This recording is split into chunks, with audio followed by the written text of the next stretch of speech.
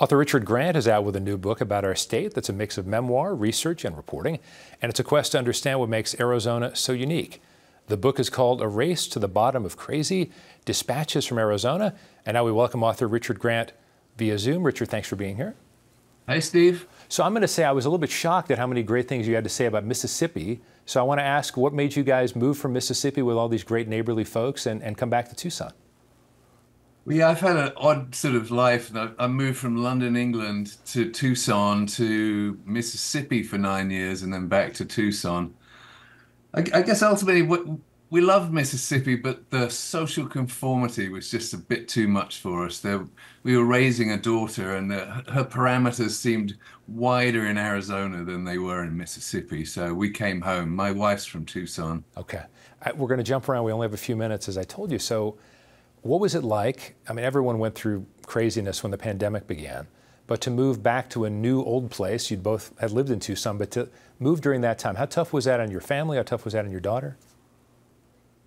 I mean, my daughter she was 4, turning 5. I mean, she just kind of took things in her stride pretty well back then. But I mean, the thing I remember also, the mountains above Tucson were on fire that summer, and it was the hottest, driest summer on record. And we couldn't find a house to live in. We were kind of moving from one temporary rental to another. With the COVID on top of that, it was kind of like a brutal reintroduction. Wasn't much of a welcome home. Well, you had been, I mean, you write so much about the extensive journalism you practiced around the world, and some of it was pretty risk-taking. As I talked to you here in a suit in an air-conditioned studio, you were out dealing with all sorts of, I mean, cartels, et cetera. What changed for you as a journalist, not just being a family man, but being someone who is no longer in your 20s and 30s and being older? Did you feel like these are risks not worth taking anymore? Give us some insight on that. Well, it's a simple answer because I became a father in my mid-40s, and that my main job was therefore to stay alive, and taking foolish risks in places like Mexico and Haiti and Africa, where I used to travel a lot, just seemed to be off the menu. And I think fatherhood also just sort of rewires you a little bit, and yeah, the urge to take risks in faraway places just diminished. Well, now the urge is gone, or the practicality is gone? Because I wonder, I mean, someone doing the journalism you were doing, I mean, you were doing amazing stories, and that must have given you some stimulation to know you're breaking stories that mostly other people are not doing. Yeah, I mean, it's very stimulating to be terrified in the middle of something that you're trying to understand at the same time. But I'm moving forward. I'm moving out of that phase of my life. So the title's somewhat obvious, but I have to ask you, Race to the Bottom of Crazy, was that your idea, the publisher's idea? Because it hits to the bone, Richard, hits right to the bone. It was my idea, although I kind of heard a Republican talking about what had happened to his party, and he used a very similar phrase, that it was a race to the bottom. And I thought, what's it the race to the bottom of in this state? And you know, let's face it, it's a beautiful state. It's an awe-inspiring state. I wanted to get that across, but it can also be a twisted, insane state, and I wanted to get that across too. Yeah, did you sense that when you moved back? I mean, I guess I'll ask you again, having been there when you were a younger man, have the politics changed dramatically for you? Tucson, obviously, a little more left of center than the rest of the state.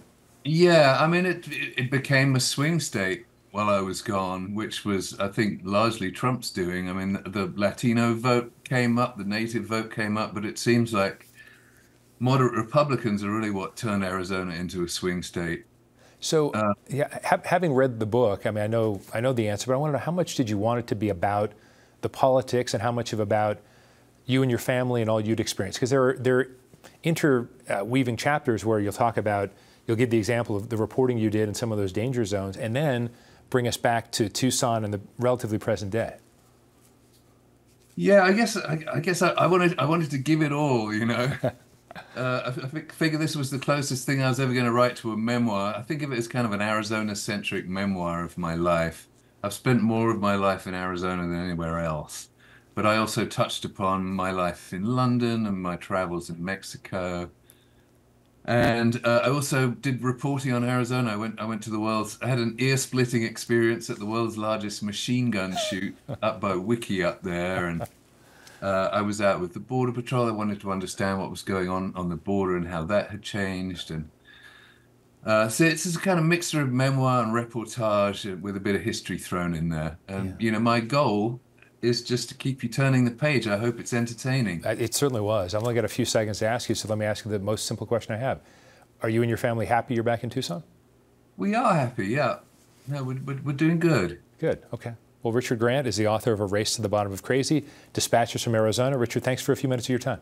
All right. Thanks, Steve.